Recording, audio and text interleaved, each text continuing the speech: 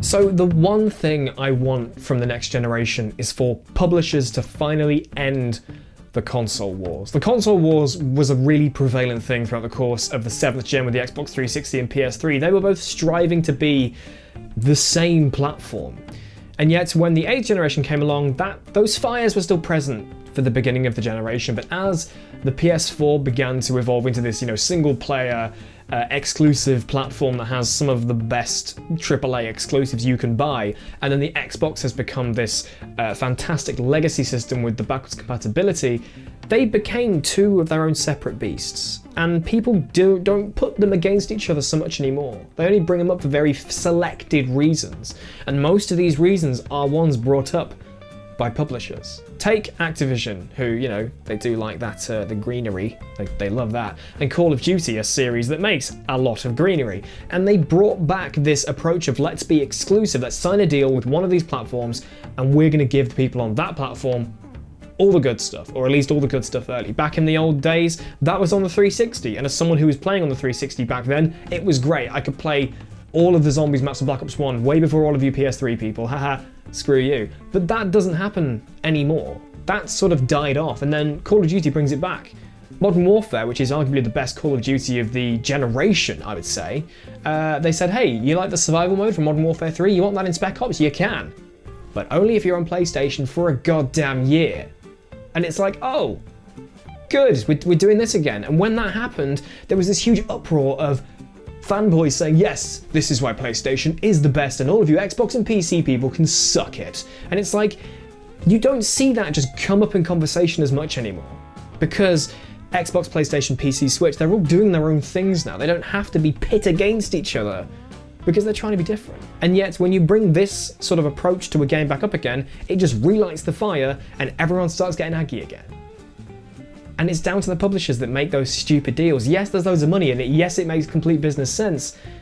But it sucks for the consumer. A, because you're alienating so many people in one fell swoop. Xbox and PC people are pretty miffed. I, myself, who play Modern Warfare on PC, still won't get to play the survival till later this year. We were all annoyed. But also, like I said, it just brings back this hatred, this pointless hatred between console players. And even PC people being thrown into the mix as well. So the console wars can end. We've seen how much more mature player bases have been over the last couple of years with how things have gone this gen, and yet these stupid deals, these stupid, random, pointless means of making things exclusive just relights those fires and just pisses everyone off. So publishers, if you're making a game, don't give people platform exclusive content, provided that it's at least available everywhere else as well, in some capacity. If you're going to give Mario and Luigi hats to cars at Rocket League just on the Switch, fine. Don't knock off entire game modes for the sake of money. It just makes you look shit. The one thing that I want to see from the next generation of consoles is, and this sounds like an umbrella thing, but it's risk-taking. I want to see a return to game devs literally leaning into things that they might find to be, unproven or something that we haven't seen before. I feel like this generation of consoles was the one where, more than ever, the biggest companies in the medium, the ones that should be leading the charge with why video games is one of the greatest mediums on earth, they decided to play it so safe. We've seen things like the Ubisoft formula. Even on the Sony side, the vast majority of their things have started falling into this same bracket of, camera over the shoulder, slower expository, that approach to narrative design, something that came from The Last of Us but has now been applied to Days Gone, God of War, Horizon, whatever. It's just that thing where I want to see big companies take risks. And as much as I mentioned God of War, at least something like that managed to leave a mark because, you had that sort of quick fire co-op gameplay where you could just push a button and have a trace help you out, backed up by a stellar script. You kind of had someone reapproaching a character like Kratos and giving him this whole new perspective and this whole new sense of weight to everything that he was doing. But the likes of Horizon and Spider-Man, they're great, solid games, dependable games, but they don't come up when we talk about the greatest games of all time. because you have to be reminded about them because they're so formulaic. And I love those games, but there's not a single new game mechanic in Spider-Man and not a single new game mechanic in Horizon that hasn't been done 10 times before to prove that it's a bankable game mechanic. You know, in Rockstar's case, we had a company that was putting out Manhunt the Warriors, Bully, GTA, Midnight Club, Smuggler's Run, everything across the 2000s, only to dial everything back and go, okay, what's the most bankable thing we can do? Let's zero in on that. But it's just, I want big conversations. I want a big variety of game genres. I don't want to have to turn to the indie space to see the variety present in, again, what is one of the finest mediums of entertainment on earth. Okay, so what I want to see from the next generation of gaming comes specifically from Sony, who, look, I've been called a Sony shill or a Sony fanboy plenty of times on this channel, and it is true that I love their exclusives over the past generation. I think they've really done some next level stuff with their new IP, how they've reinvented old IP, and their games in general are kind of solidifying why we need strong narrative single player games in an era where everyone is turning towards multiplayer. But going forward into the next gen, I don't just want to see a Sony style kind of dominate everything else in their library, because at the moment we are kind of seeing the company as a whole pivot towards making all of their games these, like I said, single player, story driven, narrative heavy games that are played in a third person, will have open world elements or be open world entirely, and that's good. It's made for some excellent titles, but I want to see more diversity when it comes to genres going into, you know, the next decade. I want to see more first person shooters from Sony. I want to see more driving games for Sony, because even though Drive Club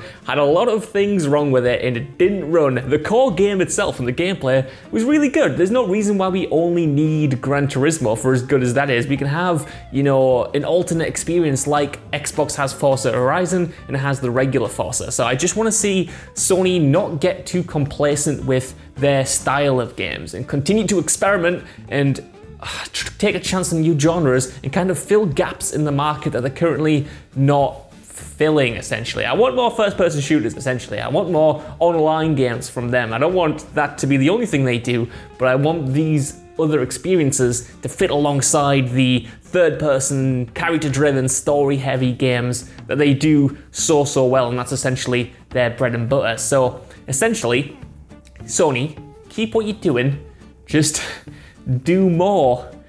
Sounds ungrateful, that sounds very entitled, but just want more driving games. The one thing that I want from the next generation is for generally just VR to be cheaper and easier for everyone to run and play with, really.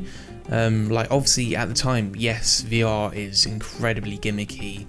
It's bulky, it's expensive, and it's just stupid to run, really. For example, my HTC Vive that I've got cost me around 800 quid, which I bought back in like 2016, 2017, something like that. And then on top of that, my PC, which was about like £1,000, it just gets really expensive really quickly.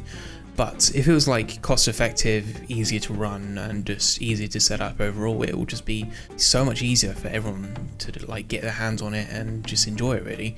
Like, for example, if you are able to play Half-Life Alyx, you'll understand how immersive and incredible that game is. Honestly, every single thing in that game is just so insane.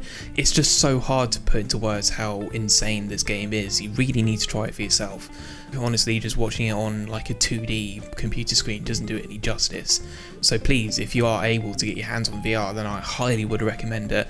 Or even just like a general like VR game, it's incredibly like immersive, as I keep bloody saying. And yeah, it's a great time. But if it was easier to set up, easier to run, and a lot cheaper, then honestly, it'll push the VR industry in the right direction, and it'll just be brilliant, because VR is great. So the one thing that I really want from the next generation console is just a good lineup of games upon launch. We've had like a few kind of teasers with both Xbox and PlayStation, and obviously seeing the few things that Xbox has kind of announced so far didn't really impress me.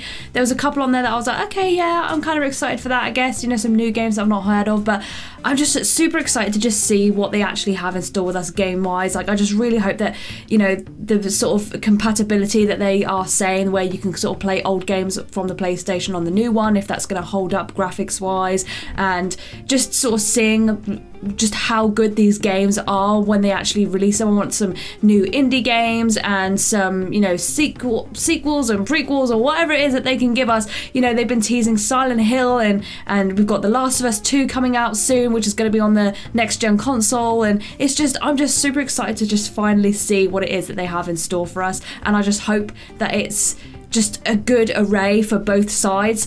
We've obviously seen more from Xbox so far than PlayStation, so for me, I'm more excited to see what PlayStation has in store, because I feel like anything at this point is better than what Microsoft and Xbox has given us and shown us. So yeah, I'm just intrigued to see what it is that they'll pull out of the bag upon launch, whether it be exclusives or you know, completely new IPs and games and indie games, and yeah, I'm fed up of waiting, and I just want to see what it is that we are supposed to be getting excited for and, you know, spending our money on, because I'm not going to buy either one before I know what it is that I'm actually getting in, you know, in return. You know, I'm not going to buy an Xbox at the moment, and I'm not going to save up my money and go for the Xbox, because from what I've seen so far, it's not got me hyped, it's not got me excited. So at the moment, my money's on PlayStation, so fingers crossed they give us something good.